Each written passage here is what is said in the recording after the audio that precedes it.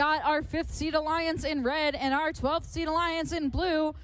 Starting off our red alliance, we've got 48-425A, the Robo Sheen, and they're with team 55645X Arsenal. Over on the blue alliance, we've got 169A, the Cavalry, and their partners, it's 293X, the Eon.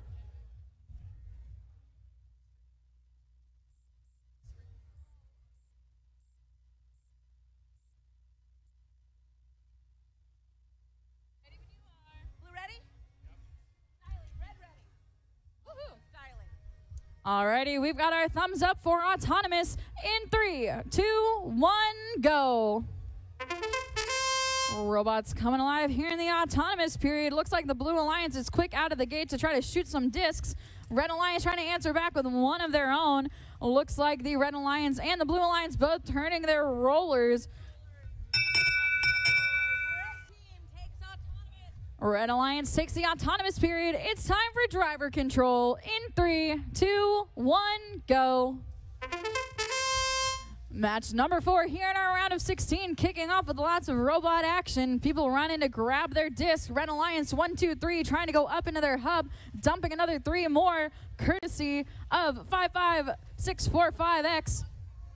Blue Alliance is trying to answer back with a couple of their own. 293X dumping some in there as the Red Alliance keeps draining in their discs into that upper goal. Blue Alliance trying to answer back, whipping them back there into the back corner. 1, 2, 3 more go up for Red.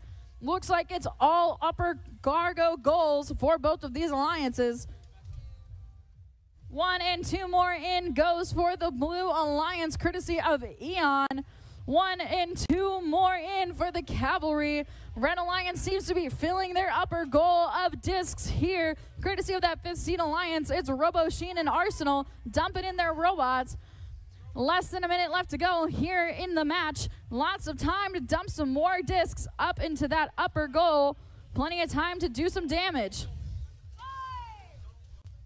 Looks like there's 2 pushing matches going on opposite sides of the field. Looks like it's a fight for the rollers to see who's going to gain possession. Looks like 169 is trying to take advantage of that and try to roll it into their alliance's color, trying to get those extra 10 points for the win. 1 and 2 more get dumped into the red goal for the Red Alliance. Seems like it's overflowing a bit. The discs are falling out. We've got 10 seconds left to go in this match. It's time to deploy for endgame. Let's see those strings jump across the field and who's going to get it with 3, 2, 1 as time expires.